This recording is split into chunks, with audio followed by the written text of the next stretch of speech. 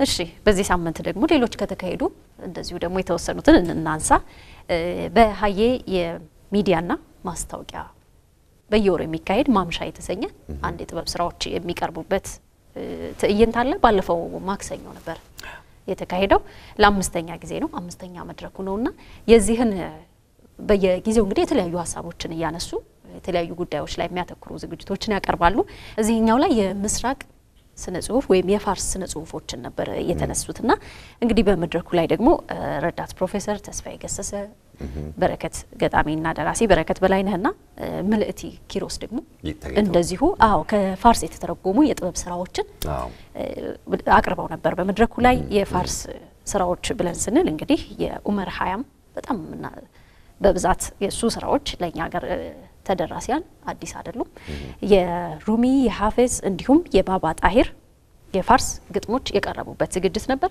ከኢራን ኤምባሲም ተጋባዦች ነበሩ ባልደረባችን አቤል አበበም በለቱ ተገኝቶ ነበር ስለዚህ ቀን ጨምርገና አጠር ያለ ቪዲዮ እንመልከት አብረን እንቆይ ድጋሚ እሺ ላይውና ልቡ ይከተት የማይረታው የለም ፍቅርና ሞት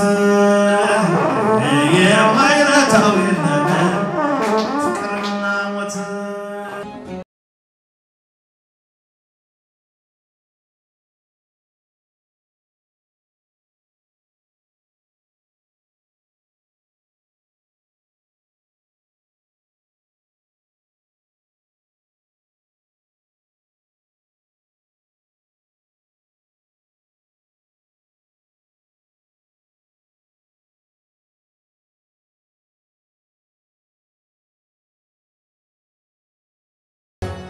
ባክሽ እንዳይቀርብሽ በእኛ ሲከፋፈት የምድር የሰማይ በር እንጂ ቀልቡ ሲሰጥ ያዋፍ የራቢት ዘር ሁሉን ይሸምታል ፍቅር ሲዘረዝ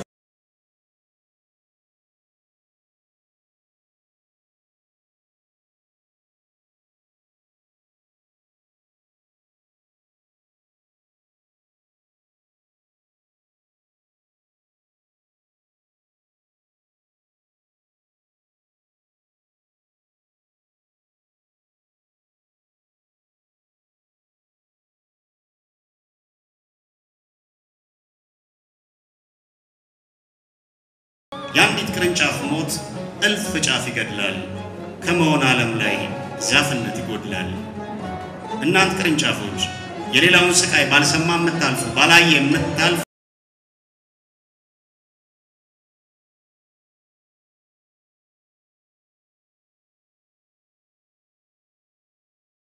በተያዘ እንግዲህ መሶብ የባህል ሙዚቃ ቡድን አንዲር የሙዚቃ ኮንሰርት ለ8ኛ ጊዜ አካሂዶ ነበር በዚህ ኮንሰርት ላይ እንግዲህ በቅርቡ ያጣናቸውን የኢንጂነር ስመኛው በቀለን የሚያወሳ አንዳንድ ድርጊቶች ነበሩ ከዚሁ ጋር በተያያዘ ደግሞ የኤርትራ ሙዚቃኖችም ተላልፈዋል በባንዱ የከቀረቡት ውስጥ ደግሞ መሶብ ከዚህ ቀደም ጥሞና የተሰኘ በኢንስትሩመንት የተሰራም ሙዚቃ አስተላልፎ እንደነበረ አይዘነጋም በጣም አሪፍ ነበር ይሄንን እስቲ ቀንጨብ አድርገን እንመልከት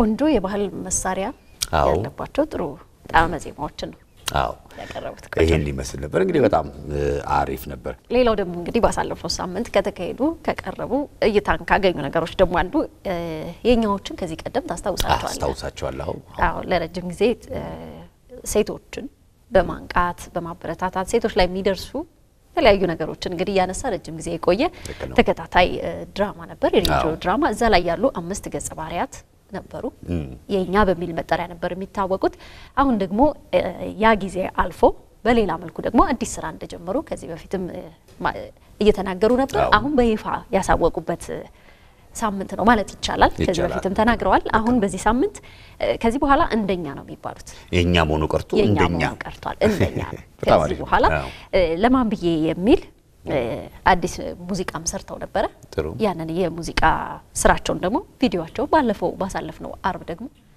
አስመርቀዋል ለእይታ አብቅተዋልና በጣም ጥሩ የነሱን ደግሞ ከኛ ወደ እንደኛ ከኛ ወደ እንደኛ በሚል መናቃቸው ድምጻውያን ጎበዝ ልጆች ናቸው አሁን ደግሞ በአዲስ ነገር መተዋል ከኛ ወደ እንደኛ እሺ ባልደረባችን በተለይም የተባረክ በቦታው ተገኝታ ነበር ምን እንደቃኘሽ ታሳየናለች ጠር ያለ ቪዲዮ አይተን እንመለስ እንደገና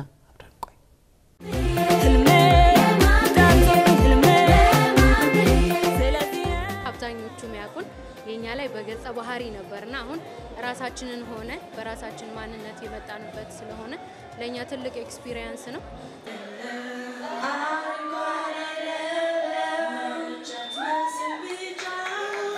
እንግዲህ ከዚህ በፊት የተለመደው የሬዲዮ ፕሮግራም ነበር ስንሰራ የነበረው የሬዲዮ ድራማ እንዲሁም ሙዚቃ አይደለ አሁን እንግዲህ ሰፋ እናረጋለን ብለን አስበናል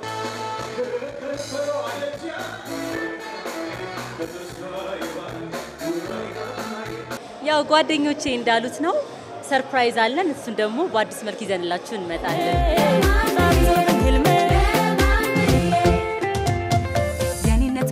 ማንነት እኔነት ኮራበታለው